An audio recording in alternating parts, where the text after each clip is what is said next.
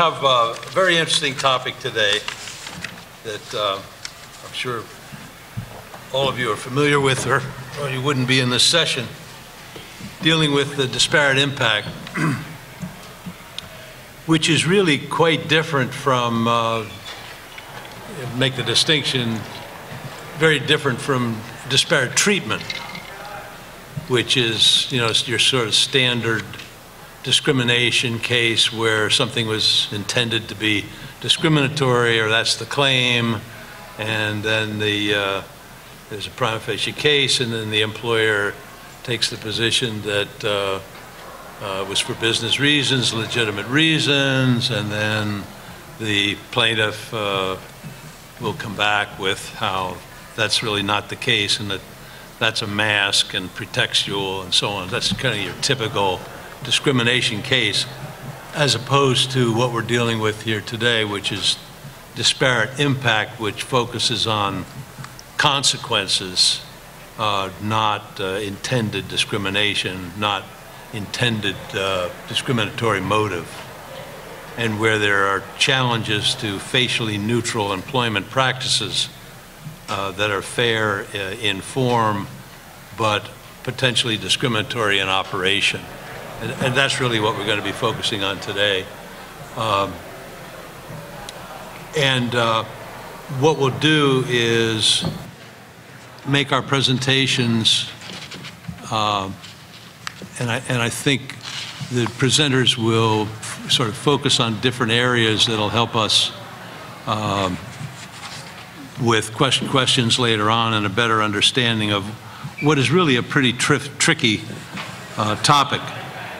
And so what we'll do is we'll start off with Gail Harriet here on my left, and then we'll talk with Jim Scanlon, and talk then with Jim Sharp. I've been in this sort of general area of the law in sort of one form or another for a lot of years, like going all the way back to, I guess most notably 1969, when I was with now Judge Silverman in the Labor Department as his assistant, and spent many hours in the evenings with him formulating the Philadelphia plan and ultimately defending it in 1969 and 1970 and persuading the Justice Department to buy it and so on. And so I go all the way back to the Nixon administration goals and timetables. So I've been watching this whole area evolve, as has Gail, who is a professor of law at the University of San Diego in California, and a member of the U.S. Civil Rights Commission on Civil Rights, and has considerable academic Hill private practice experience with long involvement in civil rights, affirmative action, and employment law, and was formerly the Civil Rights Council of the United States Senate Committee on the Judiciary, and has written on subjects of interest to us today. So we'll proceed then. If Gail, if you would like to take the floor, that would be helpful. I think I'm going to use the lectern here. Okay. Good. You know, I've been walking around this morning repeating the words of John Greenleaf Whittier in my mind, words that my grandfather was especially fond of. He said, "For all the sad words of tongue or pen, the saddest are these, it might have been."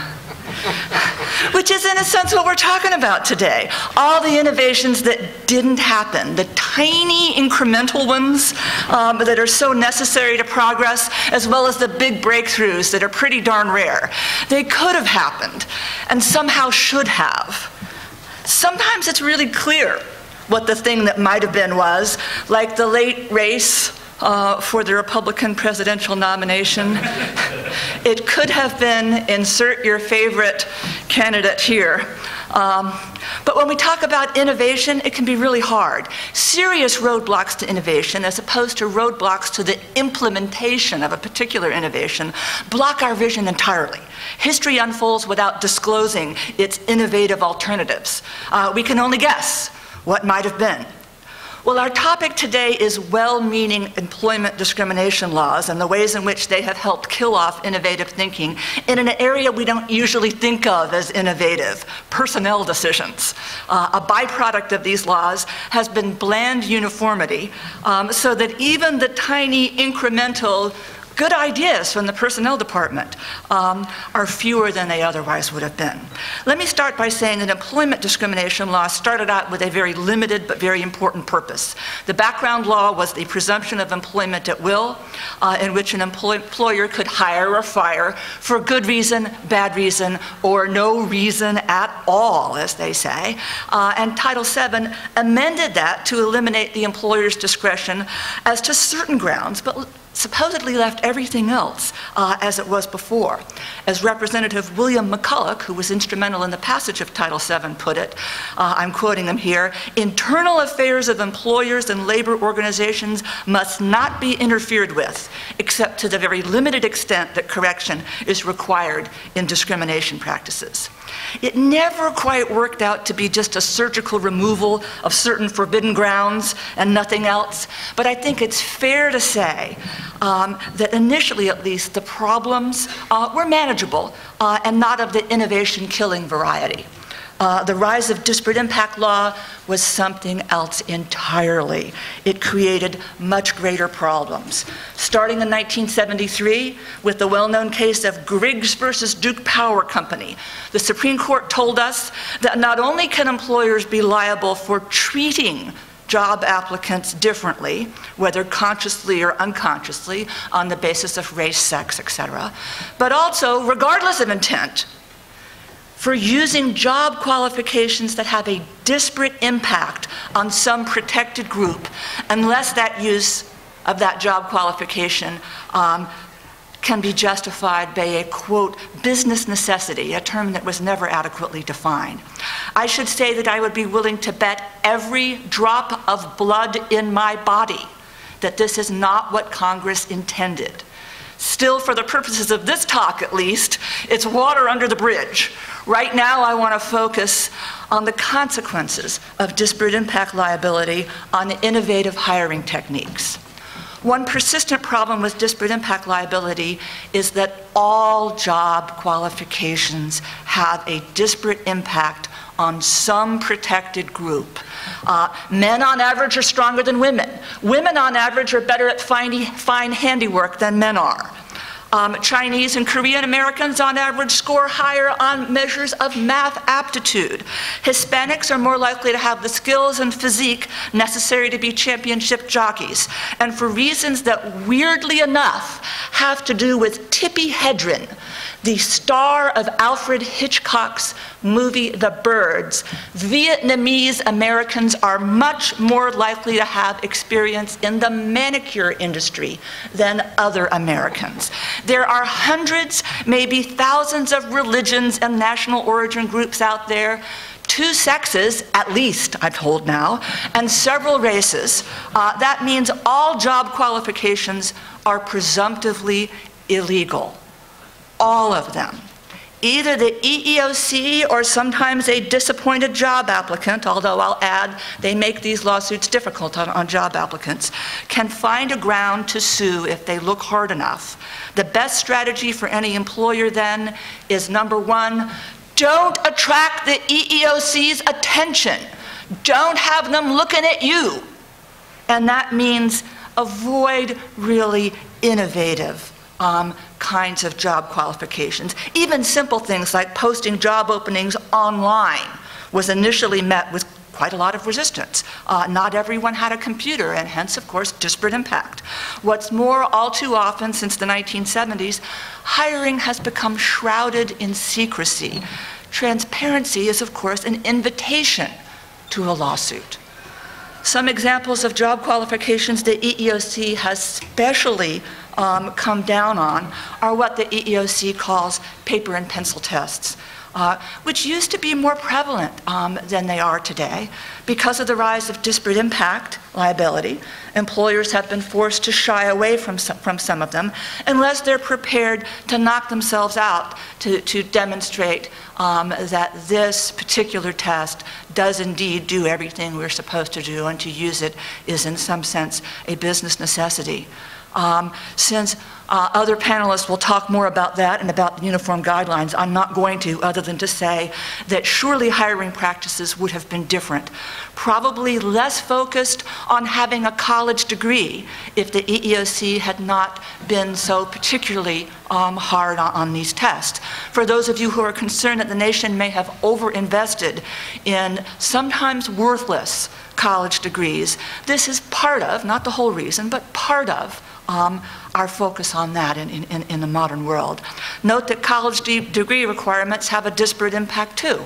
But for some reason, the EEOC has not gone after them, perhaps because they view the alternatives as worse, or perhaps because the higher education industry is part of their in-group. I'll let you decide. All we can say is that definitely there is a disparate impact, but it is not one that has attracted the EEOC's attention. Another interesting innovation that has been beaten back largely by threats of disparate impact liability is the credit check.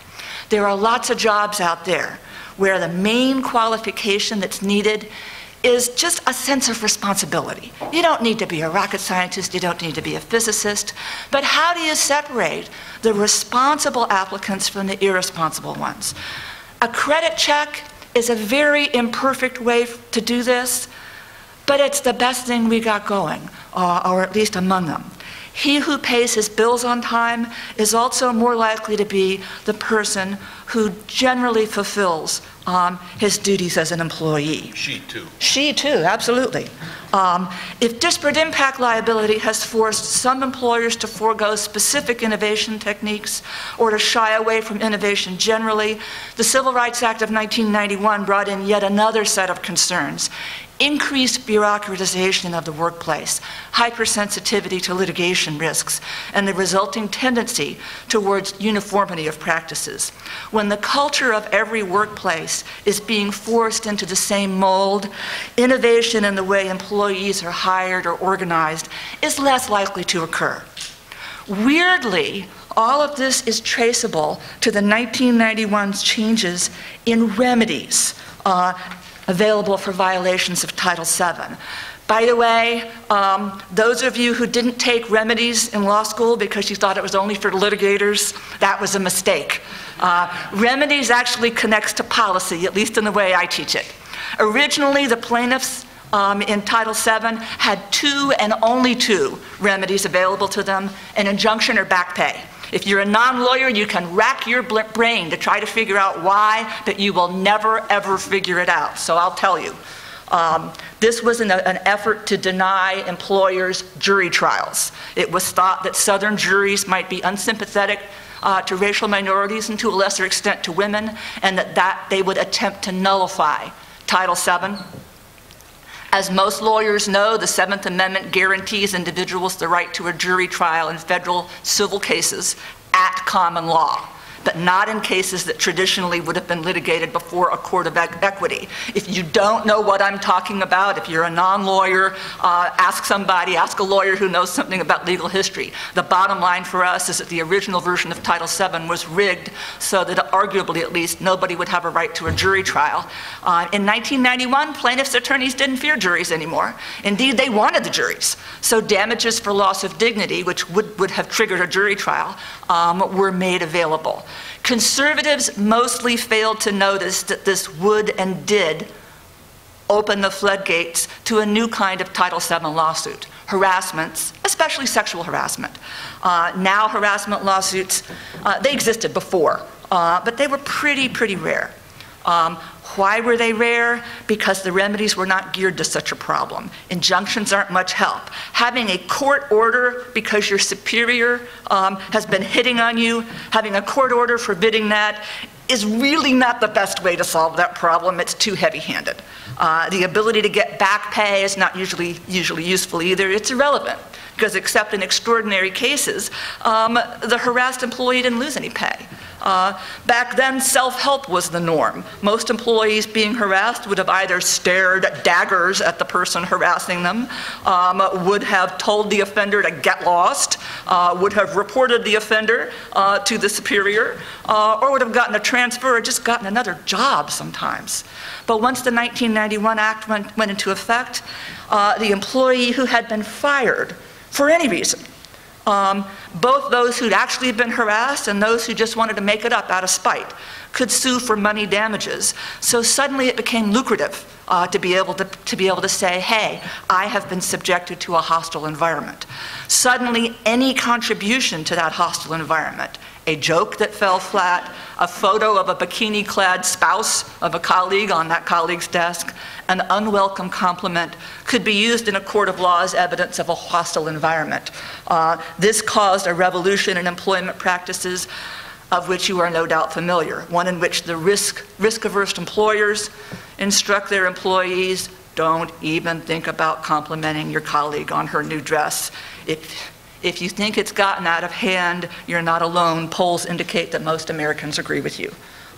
To me, at least, it's the growth of the workplace bureaucracy that's most alarming here. More rules, more formality, more training programs instructing employees not to joke about training programs even. Training programs that inevitably tell employees, hey, if a problem comes up, refer the matter immediately to your expert human resources office. Don't try to deal with it yourself. Whether you work for a convent, a bank, a logging camp, or a topless bar, the law is the same. So, you know, many foreign observers from Tocqueville on down have commented on what I consider to be a cultural characteristic of Americans. We're good at spontaneous organization, at improvisation, otherwise known as tiny, temporary, quick, do-it-yourself innovations. We're good at cooperating with each other to get a job done without the need for explicit directions from a person who is officially in charge. That's a real asset, not just to the civic organizations that Tocqueville discussed, but in workplaces too. I just wonder whether those cultural traits can survive in the present legal environment. Let me close by saying this. American workers are not the cheapest ones out there. We don't aspire to be. We compete on other bases, including our ability to work well together, to take initiative, and including our strong rule of law values, which is just the opposite of our present everything is presumptively illegal. You better be prepared to show that you had a business necessity, which is our situation with disparate impact. If we're losing those qualities, we're losing something very precious.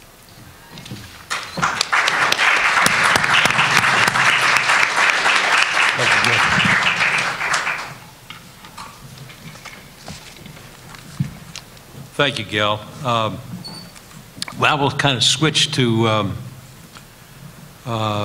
Jim Scanlon, an attorney in Washington and very experienced in litigating both government and private party discrimination cases, in particular with respect to disparate impact, and which Jim will discuss, and are his views about the use and misuse of statistics. The clash between government agency encouraged steps to reduce adverse outcomes while at the same time monitoring compliance in terms of percentage differences in adverse outcomes. So Jim, why don't you take the floor, and I think you're going to use the display as well.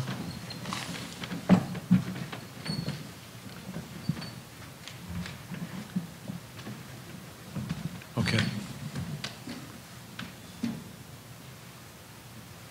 There should be a PowerPoint appearing up there.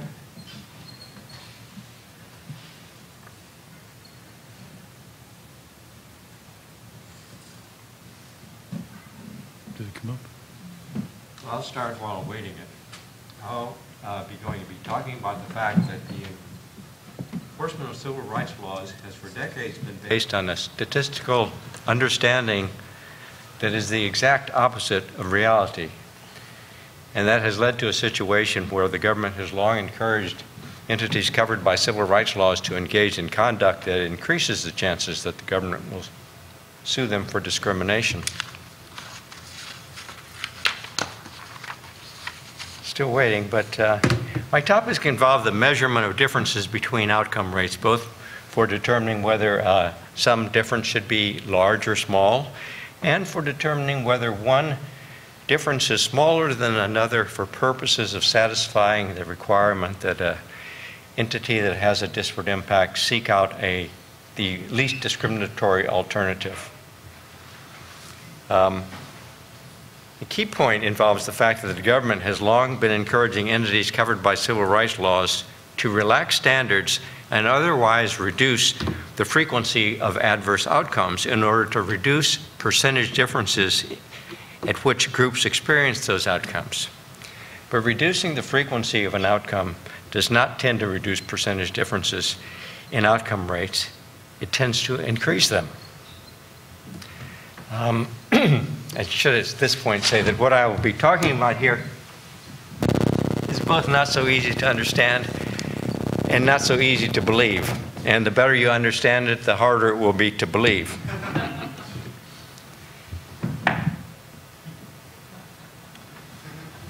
Jim, why don't we find out, is this I'm at the point display, where I do need is this going to be display. corrected or not?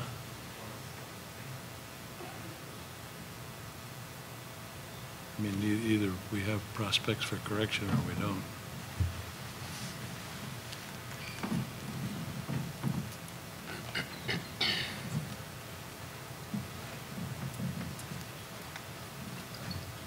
This has a disparate impact on your presentation. John,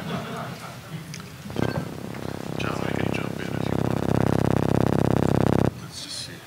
Should we put the order?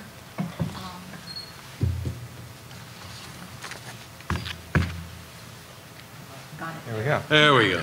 Okay. Okay. So let's see if this, okay, these points I've gone over, and because what I say here is not so easy to understand when I give it in several minutes, this presentation is available online on my website, on the publications page, the presentation subpage, or by that URL, which is not of much use to you at this point. And it'll be sufficiently annotated that you can, I think, fully understand everything I'm trying to communicate here. Okay. Table 1A, it shows a situation of a test where the advantage group, pass rate for the advantage group, AG, is 80%, and the pass rate for the disadvantaged group is 63%. So the advantage group's pass rate is 1.27 times the disadvantaged group's pass rate. And that is to say the AG rate is 27% higher. So there's a difference in pass rates. Now let's lower the cutoff score to a point where 95% of AG passes. With this lower cutoff, assuming normal test score distributions, the pass rate for DG would be 87%. So now the ratio of the AG to DG pass rate is only 1.09. That's to say we have reduced the difference in pass rates from 27% at the higher pass rate to 9% at the lower cutoff rather. Now I have to make a slight digression here simply because there exists the Uniform Guidelines for Employee Selection Procedures, which measures disparities with the disadvantaged group's rate for the favorable outcome as the numerator. I have that over there in the yellow. And when you do it that way, the lower the ratio, the larger the relative difference. So regardless of, this is just a difference in measurement. Regardless of how you measure it, if you lower the cutoff, you reduce the relative difference in pass rates. This has nothing to do with my key point here, but I have to say it in order to avoid the confusion that may be in the minds of persons who are used to dealing with the 80% rule of the Uniform Guidelines on Employee Selection Procedures. I now return to my original illustration of this point, showing that lowering a cutoff reduces relative differences in pass rates. This is widely known, and it underlies the common understanding that lowering a test cutoff tends to reduce the disparate impact of an employment test. It also underlies the general notion that more stringent standards are harder on minorities than less stringent standards. That's what I just said. But there's also a part of the picture that virtually no one understands, and that is that lowering a cutoff tends to increase relative differences in failure rates. This is the same illustration I had before, except now I've added the failure rates. I have over there in the penultimate column the same thing I showed before that shows how lowering the cutoff reduces the relative difference in pass rates. But now I've added the red highlighted column, last column, which shows how lowering the cutoff increased the relative difference in failure rates. The ratio of DG's failure rate to AG's failure rate was initially 1.85. Now it's 2.60. This is a pattern whereby when you reduce the frequency of an outcome, you reduce relative differences in avoiding the outcome, but increased relative differences in experiencing the outcome is not peculiar to test score data or to the numbers I chose to illustrate it. Rather, inherent in the features of normal distributions of risk factors is a pattern whereby the rarer an outcome, the greater tends to be the relative difference in experiencing it, and the smaller tends to be the relative difference in avoiding it. I've been writing about this in about 200 places since 1987, and I sometimes have called it interpretive rule 1 or heuristic rule X, and some scholars in the UK call it Scanlon's rule. I encourage that usage, among other ways, by having about 25 web pages, a Scanlon's rule main web page, and about 25 subpages discussing the nuances of the patterns by which measures tend to be affected by the frequency of an outcome and the implications of the failure to understand these patterns in the interpretation of group differences in the law and the social and medical sciences.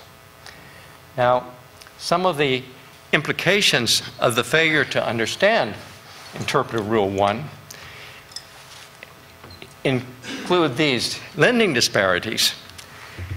For at least 20 years, the federal government has been encouraging lenders to relax lending standards in order to reduce the several-fold differences in things like mortgage rejection rates that are commonly observed. Relaxing lending standards tends to reduce relative differences in approval rates, but it tends to increase relative differences in rejection rates. Unaware of the latter fact, the government has continued to monitor the fairness of practices on the basis of relative differences in adverse outcomes. Thus, lenders who follow the government encouragements to relax standards tend to increase the chances that the government will sue them for discrimination. School discipline disparities, the same thing. For several years, the government has been encouraging the relaxing of discipline standards in order to reduce relative differences in suspension and expulsions. But it increases them, and all across the country, school districts that have been relaxing their standards have been observing increased relative differences in discipline rates, puzzling over why that is happening. And one should expect it to happen. Arrest disparities. Lately, a lot of attention has been given to the quite substantial relative differences in arrest rates of whites and various minority groups. And the thought is that this is a consequence of over-policing. But if you have less policing and reduce general arrest rates, you tend to increase, not decrease, relative differences in arrest rates. And people commonly draw inferences on the basis of the fact that the relative difference in the outcome they happen to be looking at is larger in one setting than another. They draw these inferences without recognizing that the relative difference in the opposite outcome would support a dramatically different, or would commonly support a dramatically different interpretation. Probably never in human history has anyone drawn a statistically sound inference based on the comparative size of two relative differences. In employment, arrest and conviction policies of refusal to hire for arrest or conviction are commonly measured in terms of relative differences in disqualification rates. And the government urges employers to narrow the disqualification requirement. But the more you narrow the requirement, the larger tends to be the relative difference in disqualification rates. Same thing holds for credit checks. Lower the credit score requirement, you increase, in lending, lower the credit score requirement, you increase the relative difference in failing to meet the requirement. Same thing happens if you narrow your credit requirements for an employee. If you have a policy of refusal to hire a person with 2 garnishments, well, the relative difference in adverse outcomes increases if you change that to 3 garnishments. Performance and discipline standards are invariably measured in terms of relative difference in termination rates for failure to meet the standards. But the more you relax the standards, in fact, the better training you have, anything that tends to reduce or tends to increase the rates at which people perform well on the job will tend to reduce the relative differences in rates at which they perform satisfactorily, but will tend to increase the relative differences in rates at which they fail to perform satisfactorily. Anyone know how much time I've taken up so far? A little over, got 12, 15 minutes. I've already taken? We've got time. Oh, well, anyway. We have plenty of time. Okay. Well, I was going to talk here about the fact that when you lower a standard, you also increase the proportion the disadvantaged group makes up of persons who fail to meet the standard and who meet the standard, as I show in there. I'm going to skip over this because I really don't have time for it, but this is a quite important thing with regard to Ferguson, Missouri. For in Ferguson, Missouri, the Department of Justice's March 2015 investigative report and its February 2016 lawsuit regarding Ferguson, Missouri are based on understandings of the effects of practices on the proportion African Americans make up of persons experiencing adverse outcomes that is the exact opposite of reality. If you make the DOJ attributes this to overpleasing and unduly harsh court procedures.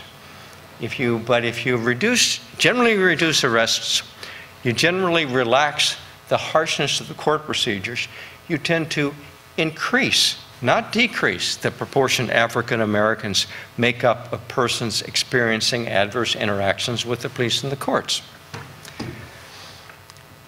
So, does relaxing a standard increase or decrease the disparate impact? For it will reduce the relative difference in one outcome while it increases the relative difference in the other outcome. Well, if meeting or failing to meet the standard dictates the ultimate outcome for both groups, there really is no basis for arguing that where the cutoff makes any differences to the adverse impact. But if it's only part of the process, then it becomes a very difficult issue, and too difficult an issue to address here, but I have addressed it in these references here, which if you look at this PowerPoint on my webpage, you'll be able to click on these and go to those references. So when will the government learn, and how can it not know this? Well, I'll take the second question first, and it doesn't know this because neither does the scientific community. These are letters to these various entities of explaining to them how practically nothing they do in the analysis of group differences is sound, because they fail to understand the way the measure they employ tends to be affected by the frequency of an outcome. Thus, they don't look at data and say, what can this tell me apart from, what do these patterns tell me about processes as distinguished from what they show me of what typically happens when the frequency of an outcome changes. No one does that. Consequently, very little in the analysis of demographic differences provides useful information. Now, one of these items is a letter to the American Statistical Association, a very long one, very comprehensive, urging the American Statistical Association to address this, but also to explain to the US government that reducing the frequency of an outcome tends to increase, not decrease, relative differences in rates of experiencing it. Maybe, if I continue to press it, the American Statistical Association will get around to doing that, but we'll see. More likely, this issue will get aired in a litigation, because in a litigation, the defendant is in a position, if it fully grasps all these issues, to confront the government with how it's measuring things and force it to recognize that much of what it does is based on an understanding that's exactly the opposite of reality. I have not time for this, but just these several things that one needs to know in analyzing discrimination issues. One is that none of the standard measures is any good. Second, you can't analyze a disparity on the basis of the proportion the group makes up of the pool and the portion makes up of persons experiencing an outcome. And third, that almost all successful litigations involve, highly successful litigations involve looking solely at persons who accepted some situation, either the most desirable or a lesser desirable situation.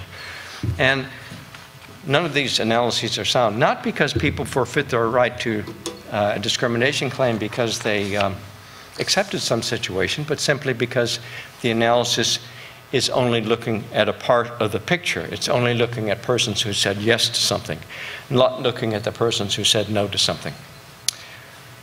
It's all on that PowerPoint that you can find on my website. Thank you very much.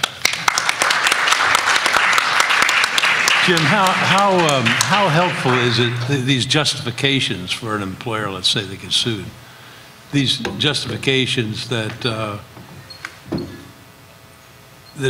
tend to justify what the employer has done, but were not the reasons why they did it, such that, they're sort of after the fact justifications, and if they may really have done it for other reasons, how much good does that serve them? Well, I mean, or do they have to think all this out before anybody even complains? Well, you're raising a couple, two issues there. One, what's the real motivation? I'll say that's a complex issue that that's a little far enough from what I just talked about that I don't think I'm in a very good position to answer it right here. I'm just thinking about the complexity of this from the standpoint of a medium to small size employer that they're trying to do their best and really don't even have the resources to consider all this in advance, let alone after they get sued, and then they're in the position of having to prove their innocence rather than have the government or the plaintiff prove their guilt, in which case, as a practical matter, they fold their tent. Well, I think one can certainly say is asking the little employer or the large employer to understand these issues when the government so manifestly fails to understand them is asking a great deal. Indeed. And that also goes, of course, I mean, I think Jim will talk about real justification for things. I'll give him the floor. I'll take that as a segue. Talk about interference with innovation. First of all, thank Roger Clegg for inviting me. And I should have introduced Well, you, that's Jim. all right. That's all right. But you know, Washington attorney with great experience, been around this, I guess, almost as long as I have. I've been accused of a lot of things, but not an attorney. Oh, I'm sorry. I'm sorry. Actually, that's a great segue because I've been asked because I give legal advice oftentimes in the context of employment. And I say, you know, if I were an attorney, you could hold me accountable for my opinions, but I'm not Psychologist. Yes, thank you. Thank you. And deeply involved in selection procedures and legally defensible employment testing. Back probably even as long as I've been in the Long of tooth, yes. Jim Scharf, I'm an industrial psychologist, and my field is reliably studying individual differences, and particularly in use those individual differences and how they apply in the workplace. So validation studies are showing the difference between, or the relationship between individual differences in job performance, and that's basically what I'm going to be talking around this afternoon. I came to Washington in the School of Business as a fresh out industrial psychologist. I had been a chemistry major as an undergrad. I'd never had a political science course. I didn't know anything about the law. And I used to have, Griggs had come down. I was in the business school. So I'd have the chief industrial psychologist at EEOC come out and talk to my MBA students.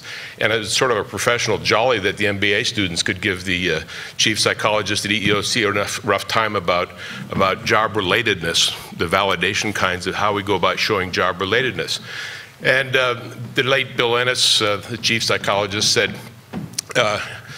we have an opportunity. There's a Lawyers Committee for Civil Rights Under Law is about to sue the Civil Service Commission, the now Office of Personnel Management.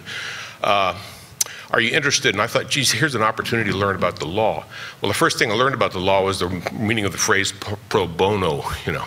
So, but what happened was the Lawyers Committee successfully sued the then Civil Service Commission, and that's the handout. If you have a handout, I'm going to roughly follow it along. The agencies, the plaintiff's bar said, the Lawyers Committee said, the problem is the agency, that is the Civil Service Commission's use of general ability tests, which are not aimed at any direct relationship to specific jobs.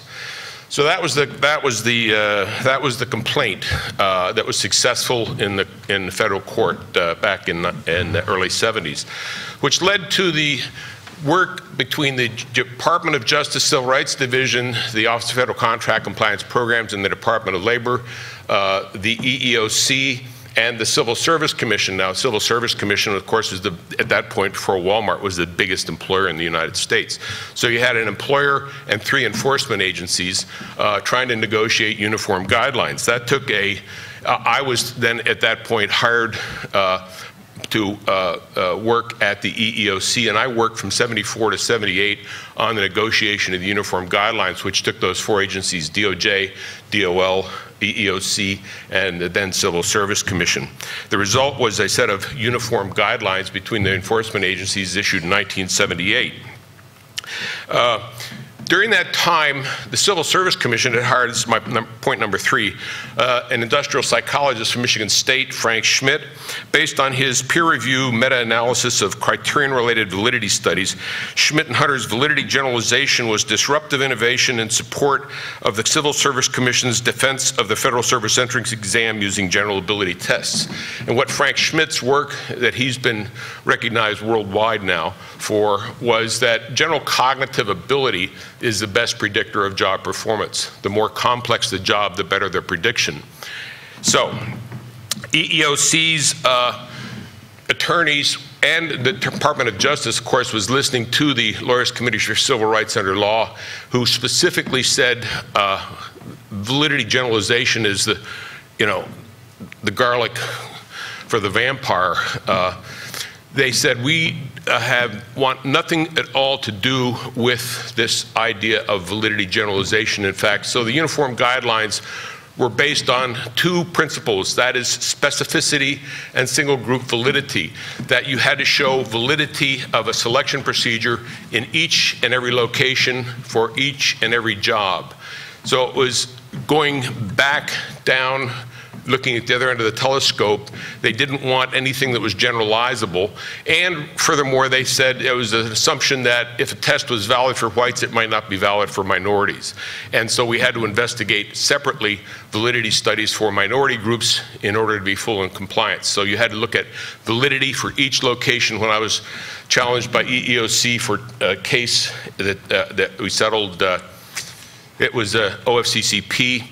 Timken, a privately held company making bearings, wheel bearings, had a validity study in Ohio at their manufacturing plant in Ohio. They had a bearing plant down in Southwest Virginia, and the OFCCP said that validity study in Ohio doesn't apply down here in the plant that was not unionized in Virginia, because you are cross-training. And those individuals are performing not just the job that the validity study was done on, but everyone on that shift was cross-trained. The job is even more complex and the validity is even better from a research standpoint. But EEOC said you had to show, or OFCCP said you had to show the validity in that particular location. We ended up winning that particular decision. The uniform guidelines, number 5 is the chief of the civil rights, the late David Rose, who some of you long of tooth name you may recognize. Read along with me. Under EEOC's present guidelines, this is a briefing to the Deputy Attorney General back in 1976. Under the present EEOC guidelines, few employers are able to show the validity of any of their selection procedures, and the risk of their being held unlawful is high. Since not only tests but all other procedures must be validated, the thrust of the present guidelines is to place almost all test users in a posture of non-compliance, to give great discretion to enforcement personnel to determine who should be prosecuted, and to set aside objective selection procedures in favor of numerical hiring. The numerical hiring, which is Jim's lowering the standard, making adverse impact disappear. Now, validity generalization, which is the phrase that Frank Schmidt brought to the Civil Service Commission and did the briefing to the negotiators of the uniform guidelines who turned their back on it. Measures of cognitive ability, that is verbal quantitative problem solving, are the best predictors of job performance. The more complex the job, the better the prediction. The Civil Service Commission recruited Frank Schmidt because of his peer-reviewed validity generalization supported the Commission's contention that federal hires needed verbal and quantitative skills. Okay. Number 7, top of next page. The plaintiffs' bar lobbied DOJ Civil Rights Division to reject validity generalization. I'll have all this in article form if you need the citations on it. Acceptance of this approach, Schmidt and Hunter, 81, would end any need for an employee to perform any study of the validity of a test which operates to exclude minorities or women at a disproportionately high rate. Validity would always be presumed, and it would necessarily follow that no employer could ever lose a testing case. So they're obviously looking at it from a litigation standpoint, not from a utility, from validity, from contribution to productivity standpoint. Point number 8, adverse impact. I take adverse impact as a given. Any objective assessment has adverse impact. There are differences in selection rates because there are differences on the average between applicant populations. Adverse impact is not going to disappear. Validity generalization is the general rebuttal to adverse impact. The plaintiff's bar is highly unlikely to agree to revising EEOC's uniform guidelines because validity generalization is not only the general case regarding the predictability of measures of general cognitive ability, the validity generalization is also the general rebuttal to adverse impact statistical definition of discrimination. Just as an aside, when Clarence Thomas was the chair at EEOC and had read some of the things had been put on his desk that I had written, called me over, can of Coke on the desk, feet up on the desk, talking for about an hour. He said, Sheriff, you've been around. He said, in fact, Ken Masugi here is the one that got me hooked up with Clarence Thomas. He said, you've been around. How did we get stuck enforcing a statistical definition of discrimination? Good question. And obviously it's the Griggs decision, and the Supreme Court created that definition of adverse impact, nowhere found in the legislative history, as you all know. Now, the Uniform Guidelines, point number 10, the plaintiff's bar, you can read that, is obviously adamantly opposed to revising the Uniform Guidelines because they don't want to get anywhere close to what the peer-reviewed literature shows about general cognitive ability as a predictor of job performance.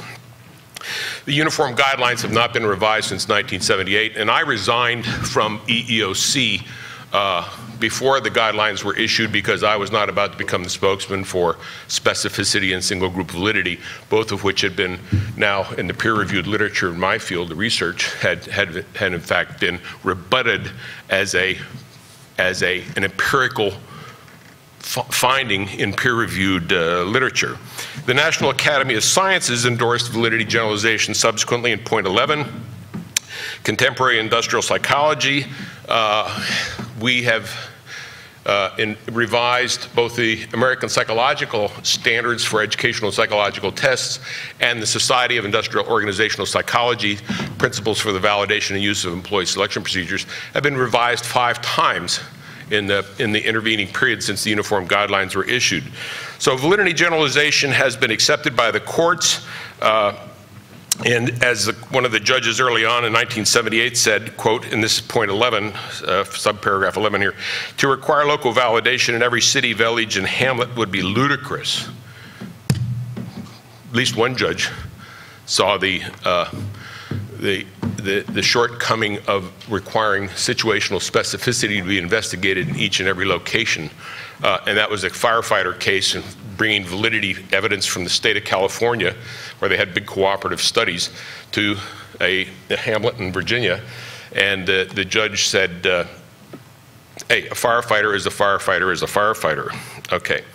I have successfully defended validity generalization in federal court. My reasoning has been upheld by the Fifth Circuit. I have successfully rebutted challenges by EEOC and by OFCCP. The Uniform Guidelines foundation is based on what we call job analysis. And I quoted the relevant sections out of the guidelines there. I need not to go into it. But what I want you to bring to your attention is then in paragraph 14, this is the rationale that I've used for turning to the ONET for what I'm going to show you is the breakthrough, the innovative breakthrough that I'm working on right now. It's Walter Lippmann, who was a journalist here in Washington of my parents' generation, said Washington is a town overwhelmed with data about which there's lots of information, some knowledge, and virtually no wisdom. So the data elements are the job, each job in the occupational, in the ONET, which is published by the U.S. Department of Labor, about 1,000 of our jobs in it's post-smokestack, Rust Belt economy now.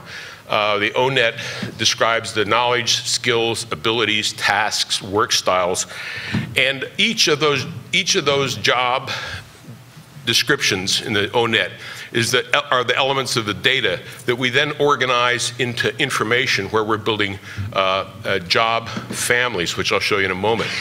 And when we start looking at job families and averaging of those job descriptions, the knowledge, skills, ability requirements in those job families, we then have the opportunity, a bigger, more reliable data set to deal with, and a nationally normed data set at that. But we can take and look across job families to see what do we have in common in terms of the ability requirements, the skill requirements for different job families. How much can we build? And this is sort of common law, if you will, building from the ground up. We're building this validity generalization mountain based on the precedent, just as common law does. So right now, I've been working with a healthcare client that has 87,000 employees in 26 states. I've been reporting to their general counsel now for 9 years, and the work that we're doing in that, our beta site is in Western Michigan, but we've been working with the Hope Street Group, not-for-profit out of New York City, and for the Educational Testing Service to assess legally defensible job-related competencies in healthcare and the manufacturing sectors, so that employers will be able to communicate talent supply chain competencies to individuals and to talent suppliers to align competency-based education with employment requirements. That's a long way of a mouthful of saying what I'm going to show you now. If you turn to the next page, this is just a peek at the very first of the spreadsheet for starting with the environmental service job family, nutrition service, patient care, registered nurse, and you can see the specific jobs that are entitled, that are averaged within that. That's just to show you how we start building the data. These are the data elements that go into what is then on the next page, where the color chart, which has the greens, the yellows, the reds, and these are now the major job families in healthcare. We're talking about 17 job families listed across the top, and starting with the knowledge, the skills, and then what you don't have is the rest of this handout, which are the abilities, the tasks, the work styles. But what we are able to do then is, over on the final page of your handout there, is to do a test specification, basically saying, based on our national ONET database, building from the specific job descriptions, the data element, to the information, which is the job family, to the knowledge, that is abilities in common across jobs in this whole sector, the healthcare sector. We now get to the wisdom, where we're working with ETS to use both predictors of cognitive and non-cognitive. We're actually using adaptive personality measures as part of the complete looking at both the cognitive and non-cognitive requirements for job performance. Where does this get us in terms of this challenge being the EEO regulations have stifled talent supply chain innovation, which is the title of my talk? Well, the market presently in employment is a pull. Employer tests the applicant. What we see, and we're working specifically with community colleges that are working to develop the talent that's coming into those staff jobs in the hospital sector. We're dealing with a competency assessment for intake at the community college level and showing them these are the competencies for various job families in the healthcare sector. What is going to be, we're going to be moving in the near term, my nickel bet is from a pull, that is the employer testing, to a push where the individual applicant is going to be getting skill, ability, certification, and independently having that verified on a certification body, a badge certification body.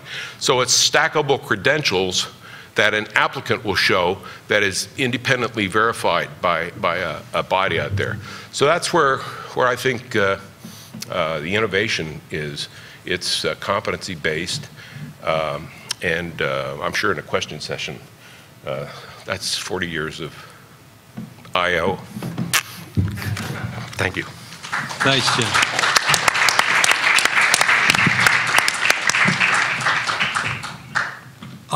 Let's begin. Any of our presenters want to raise a question with respect to any of the other presenters before we turn to the audience?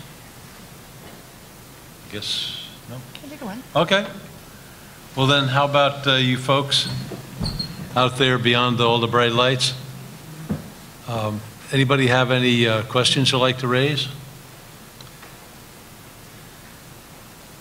It's an interesting, these are interesting topics, and it's hard to get to conclusions about them. Roger has a question. Go ahead, Roger. Hi, I'm Roger Clegg with the Center for Equal Opportunity, and I guess this is mostly directed to Mr. Scanlon, but I'd welcome answers from any of the panelists. Is there any reason why when you get sued, the challenge has to be to pass rates as opposed to failure rates when it comes to disparate impact? That is, can an employer who's trying to avoid one kind of disparate impact and aggravates the other kind of disparate impact, is there any reason in the law or the case law why he couldn't get sued either way, whatever he did? And if the answer to that question is yes, that is that he is vulnerable, either way, isn't this evidence that we need to get rid of the whole disparate impact approach? Well, the answer, I guess, is yes. There are certain circumstances where the tendency will be generally to measure in relative differences in pass rates. And in the article I wrote about this, preparatory to this conference, it's about the potential unconstitutional vagueness of the disparate impact doctrine. And I don't know, so long as practically no one understands how actually to measure an impact, there's something to be said for that. If you ask Congress what they intended, they have no idea what the difference is between the relative difference in success and relative difference in failure, and probably they will not for generations. So I think the vagueness argument is a reason to get rid of the disparate impact argument or doctrine, but I see that, well, as the it may be sort of a due process argument as well. So that would be the basis, either some general due process or vagueness claim. I don't know that the things change in opposite directions necessarily means that there can be no sense to a disparate impact doctrine. And as I explained there, trying to say whether one, I guess the best way to approach it is from the question of the employer always has to choose the less discriminatory alternative. And that is the conundrum. The conundrum both in understanding that the two measures change in opposite direction, and the conundrum, and not necessarily a logical conundrum, but in figuring out which, whether a higher or lower standard in fact has a larger or smaller impact in a particular setting. These are, as I say, it's very trying to figure, sometimes a higher cutoff has a smaller impact, and what I'll use the term properly measured. Some, more commonly, the lower cutoff has the smaller impact properly measured, but that all depends on what happens to the people who get through the first barrier. I mean, well, if I could ask a follow-up to that, and this I think would especially go to all the panelists. But, let me take a shot at that. The plaintiffs bar, the civil rights community is not about to back off of a statistical definition of discrimination. It is a very good sub rosa egalitarian equality of results definition that but for discrimination you'll have equality of results. That is a redistributive, writ large in capital letters. Why would the plaintiffs bar, why would the civil rights community ever entertain dealing with that? Eleanor Holmes Norton was my boss when I resigned from EEOC in '78. I asked her naively one time, I said, why aren't we just incorporating all the enforcement agencies under one umbrella? She said, stupid, because each of them has a constituency, and each of them will, in fact, have a tug on Congress's sleeve if ever challenged. Now, your question about outcomes. One of the things that we're showing, the definition, I went back to government as a special assistant to then the late Evan Kemp and helped the negotiation of the Civil Rights Act of 1991, which incorporated, without any legislative history at all, the precedent of the Griggs statistical definition of discrimination. So there is no legislative history about a statistical definition of discrimination. But the burden, if there is adverse impact, the burden is job-related for the position in question and consistent with business necessity. And as Gail pointed out earlier, there's never been any guidance as to what business necessity is. So one of the things we can show right now in the work that we're doing in hospitality, in the healthcare sector, is we've been able to reduce first-year attrition with valid assessments from over 20% to down around 12% with the savings, and this is just in our beta site in western region of Michigan. This beta site had 8,600 employees and 2,413 different job codes. How are you going to do a validity study that is based on 413 different job codes, each of which has maybe 3 or 4 employees in it? All right, so, but we were able to show the savings by the implementation of these objective assessments, reduction in annual turnover, and a savings in western Michigan of several $1 million annually by first-year attrition reductions alone. That's business necessity. And interestingly enough, if you're interested, I can give you the link. The White House has done convened a meeting of leading healthcare, looking at the whole healthcare job universe in March.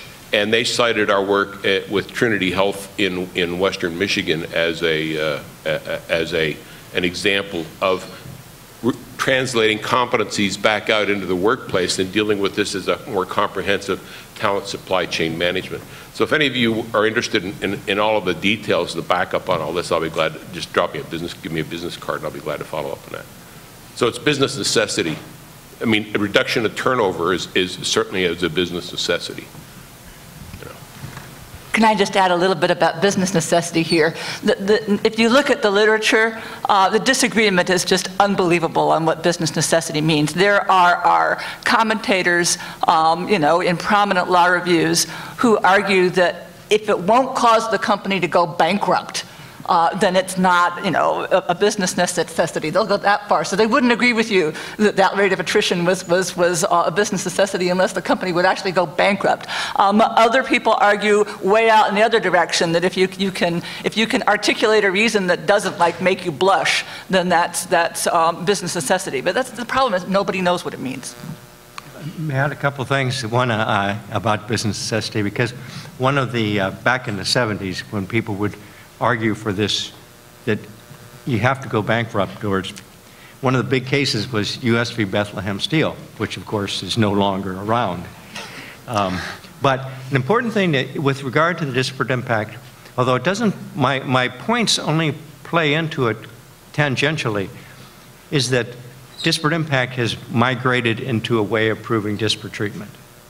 Any statistical case nowadays is said to be the disparate impact of the subjective employment practices. Mm-hmm. And so that's whether you lower or raise the standard doesn't play so much into that. But everything would be much better off if disparate impact were never mentioned in a case other than one that is focused on a real practice and not a fuzzy practice like supposed subjectivity in the selection process. Yeah, I'm playing off of Jim. What's the difference between disparate treatment and disparate impact? Well, the Civil Rights Act of '91, a disparate treatment case gets argued before a jury. A disparate impact case gets argued before a judge. And the plaintiffs obviously have a substantially better batting average before juries than they do before a judge. Well, as I recall, you can get damages only. Speaking of damages, Gail was mentioning damages. A state like Michigan has incorporated the uniform guidelines as their definition of rebuttal burden, but the reason that the state law is cited when we're dealing with class actions in litigation is there is no cap on punitive and compensatory damages that are incorporated into the federal statute. So we have state law being in Detroit Edison is a case where I've gone through multiple class actions under state law because there is no cap on damage awards. Gail, does that play to your? Well, you know, you've All right. Well, my follow-up question was going to be, and this is based on something that you said, Mr. Scharf, and that is, you know, given the problems that Mr. Scanlon's identified with, you know, whichever way you jump, you know, you can be in trouble. Is there a way to advocate for reform in this area that would appeal to the left as well as the right? Gail? Roger, that's a really hard question. That's why I'm sitting down. Yeah. A reform that it would appeal to. You know, one of the things that concerns me, that I hope the left becomes interested in, is the extent to which some of these disparate impact arguments end up creating fertile ground for actual race and sex discrimination. And the more that can be drawn to the attention of those who don't usually come to Federalist Society meetings, I think the better. And I think a good example of that is the EEOC's policy on criminal background checks. The EEOC takes the position, and factually this is correct, African American and Hispanic males are more likely to have felony convictions than white males. And for that matter, although they didn't add this, all males are more likely to have felony convictions than females generally. And so, yeah, there's a very clear disparate impact. If you've got an employer out there who says, I don't want to hire somebody with a felony conviction, that's going to operate to the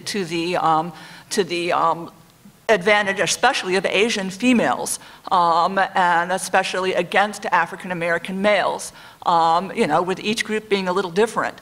But contrary to, I think, the EEOC's position, it is not necessarily so that if you make it very difficult for an employer to act on information on a job applicant's criminal background, that's going to help African American males. If you're afraid to check, as some employers are these days, instead there's going to be, you know, an incentive to say, well, I'm just going to steer away from the groups that I think are most likely to have felony convictions. That's not a great thing. The same with credit checks. You know, whites are less likely to have a blot on their credit evaluations than African Americans are, though lots and lots and lots of people have blots on their credit evaluations. But if you tell people, look, you can't look at this, they're more likely to act on stereotypes, which is exactly what we don't want. Title VII, that's what we're trying to prohibit, is actual discriminatory treatment. And so the more that area is studied, and the more I think it becomes clear that sometimes what happens, and sometimes it's not even conscious, you know. Imagine, you know, that you run a small moving business, and you happen to have, you know, a location in an area where there are lots of young African American males, and many of them are not high school graduates. You hire them to engage in your moving business, you know, within the city. It's a small business. And suddenly your lawyer tells you, do not check people's criminal backgrounds ever, ever, ever again. And you say, hey, wait a second, I've got people going into people's homes. They can like steal something. I gotta have some way of screening out, you know, employees who will engage in bad behavior. And like, you know, you do what your lawyer tells you to do. You don't conduct background checks anymore. And, you know, maybe related to that or maybe not related to that, because you never did the background check, you've had some bad experiences with the employees that you've hired lately. You don't know whether they had a criminal background or not, but you do know that they turned out to be, you know, trouble. And you decide, you know what I'm going to start doing? I'm going to start hiring part-time moving people from the local, liberal arts college up on the hill, where you have to have a pretty darn, good SAT to get in. And, I can get these guys to work for me, and gals, to work for me for like, 10 hours a week. I'll just hire 4 times more of them, and I bet I'm going to get some better employees. Race is the last thing on your mind. You're not thinking about race. That's not why you did it. But what you did is you in fact went to a pool that may have fewer minorities in it, and therefore racial minorities, African American males in particular, are going to end up being disadvantaged. People make decisions like that all the time. And the clearer it becomes that disparate impact is backfiring in many cases, I think the easier it will be to get legislative reform. Let me give you a little take on that excellent presentation from the council with Uber at lunch today. The city of Austin is requiring fingerprints. Fingerprints are a database of arrests. If I were advising Uber, I'd say, put some money on the NAACP local chapter to put a class action together, because arrest records are not defensible. It's convictions, it's not arrests. You could blow that piece of legislation out of the water that fast with a class action. I agree that you're much more likely to have lawsuits over arrest records than conviction records. Although I would also say that that's because of disparate impact law, which doesn't make a heck of a lot of sense. I mean, I ask all of you, you have a choice between 2 babysitters for your young children. One who has an arrest record as long as your arm, but who's never been convicted, and the other who has no arrest record. Which babysitter do you want for your child? I think the choice is easy, but it's certainly true that an arrest record case, if that's the route they're taking in Austin, they are much more likely to get a lawsuit out of that than they will out of convictions.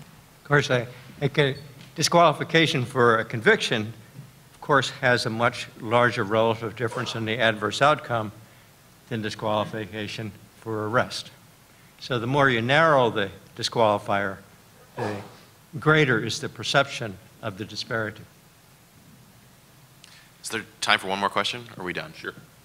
So I've heard a lot of criticism of the statistical definition of discrimination, which applies to disparate impact. It's also, as you referenced, getting imported into the disparate treatment class actions. In this alternate universe, where this is not the case, do you see any positive role for statistical analysis in big discrimination cases? Is there positive role? I hear a lot of criticism why the statistical measures and analysis don't sort of serve the ultimate interest. Is there any positive role for it? When it's being used to prove actual discrimination, where it does have some probative value, it's just not by itself, sufficient to do that. But yeah, I mean. But now sorry, just to respond briefly. Now the statistical measure of 2 or 3 standard deviations ends up being the same measure on disparate impact side and on sort of the disparate treatment side, right? Yeah, but it's still possible that it's lends some probative value to showing that this employer actually is purposely doing this. And the time the Griggs decision came down, even though the opinion itself, seems to clearly really mean it when they say, hey, intention is not necessary here. You could have, under a good theory of stare decisis, say, yeah, but in fact, Duke Power Company was indeed discriminating purposely, and the fact that they instituted the particular tests that were being used in the Griggs case on the very day that Title VII went into effect shows that at the very least, Title VII was a triggering event. They were reacting to Title VII. And the leap from there to, and they did it on purpose, is not that great. The problem in the Griggs case was that the trial court had found that this was not intentional discrimination, that this was being done in good faith, and that's not impossible based on the facts. But the Supreme Court, therefore, had to say, look, that doesn't matter, even though those are the facts, and we can't overturn those facts because they were not, they were at least plausible from the evidence. The next case that came up could have said, well, you know, we were using it there as a proxy for actual discrimination. Instead, the Supreme Court went even crazier the next round. And I mean, I believe the next round was Albemarle paper. Is that right? Yeah. Is that where they just like went off the deep end with the...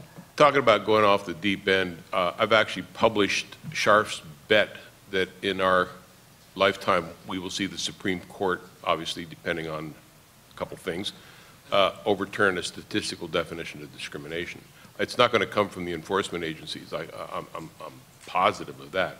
But I think the exercise. Let me give you an example, because it was the Wunderlich test of cognitive ability that was used by the Griggs versus Duke Power Company, and I successfully defended Southern Maryland Electric Cooperative. Any of you live in Prince George's County? SMECO is a electric cooperative. They're not part of the Edison Electric Institute, but they are a retailer of electricity that they get off of the grid. The CEO called me in and he said, I'm tired of defending National Labor Relations Board cases because we have a policy of promoting from within, and we're taking linemen or folks that are out working at the entry level that are doing clearing bush and doing all the transmission lines and that, and we promote them in an environment with high voltages. They have to be able to read and understand safety directions, and if they can't master training, they are out, and we get challenged because of the racial effect of having a promotion from within policy. I'm tired, he said, of defending NLRB cases, and I want you to help us defend our use of the Wunderlich test of general cognitive ability. EEOC was the party to that case. Now, it took 4 years to settle, while my clock was running, of course. But EEOC folded the tent. They basically backed off because we had a cumulative knowledge of the predictability of a cognitive ability measure like the Wunderlich, even though short form that it is, of showing that in fact it is predictive of job performance. I should add here that Justice Scalia's concurrence in the Ricci case brought up the issue of the constitutionality of disparate impact liability. And I worked for the plaintiffs in the Ricci case before it even got to the district court, and I worked right up through the amicus brief to the Supreme Court, working with the firefighters in the city of New Haven challenge that went to the Supreme Court. And that was a great case in terms of these tests, because the defendant in that case had like jumped through 1,000 hoops to make sure that that exam would be upheld. It was really, you know, a tremendous undertaking, and one that most small businesses would have no ability to do, but the New Haven Fire Department was able to do that. And the takeaway from that case, interestingly enough, is if you give an exam, look at the results, and then adjust the test scores afterwards to try and reduce the adverse impact, that'll get you in trouble. You've got to set those scores based on your expertise, whatever rationale you have. It is set before you give the test and not in response to the distribution of the test takers, because that is evidence of treating people differently on the basis of race. And one thing I dearly hope is that Scalia's willingness to question disparate impact liability did not die with him. I'm hoping that this issue will be addressed at some point by the court. Pretty much all the speakers took for granted that not all groups are equal in different abilities for different jobs. But that's certainly not taken for granted by our society, and it's actually probably considered, you know, grounds for getting fired, actually, even. And, you know, to the extent where people will acknowledge there might be different rates of arrest or different test scores, they'll say that either the tests are racist or the police are being racist. So beyond just the law, you know, how much can we really change things unless without, like, how important do you think it is to get rid of these taboos about discussing group differences? So women are going to be as equally upper body strength as men? Is that, I mean, you're talking, I can describe what is. Other people will take the liberty of telling me how it should be, but I can describe very well and reliably and defend it what is. The question you're asking is, well, the larger question about a statistical definition, the quality of results is the presumption that but for discrimination you'll have a quality of results. And it was a pretty well kept under the radar back in the 70s when we were negotiating the uniform guidelines. I mean, if you knew what the literature was, you knew about ability differences. Today, it's no big secret because local school boards are having to deal with that. Look at Montgomery County, for example, for those of you that are in the Beltway. Yeah, there are going to be differences. I mean, the very fact that people, how people perform in school has some correlation to how people perform on the job, and there are very big differences in how people perform in school, so one can't dispute that. How do the dynamics of what we see today and the type of analysis we've been discussing take on what some people predict to be an increase in reverse discrimination cases as opposed to the normal, complaint about discrimination? I mean, non-protected class, anti or reverse discrimination. Well, say again, you mean how does what we're I mean, we seem to be looking at this from the standpoint of sort of plaintiff groups that are complaining about, what has happened to their protected class. Well, some people, I mean, employers no doubt engage in some race-conscious or gender-conscious action in order to avoid liability under a disparate treatment or disparate impact statistical case. There's but it's been observed, or at least predicted, that there will be more and more reverse discrimination cases. As long as there's a plaintiff bar, there's going to be obviously a class action, and there probably, without being a statistician, there probably be more white applicants than there are minority applicants. So that's a pretty good sized class. So I don't think that's going to be the case. Let me go. I just want to say that I object to the term, a non-protected class, because Title VII doesn't have non-protected classes. It has, non-protected classifications. So if you're saying I'm being discriminated against because I'm a Republican or because I'm a Democrat, then that's just not addressed. But a case of a white male is not a reverse discrimination case. It's a discrimination case. And as long as we understand that, yeah, there probably will be such cases. And some of them will be meritorious and some of them won't be, just the same way as any other case. Commenting about, the last question here with the fact that different groups really do have, on average, different characteristics. I can predict who will win the Boston Marathon. Well, odds are pretty good it will be somebody of East African extraction. Who is going to win the Kentucky Derby? The odds are actually fairly good that it will be somebody, that the jockey will be Hispanic. Not always, but the odds are quite high.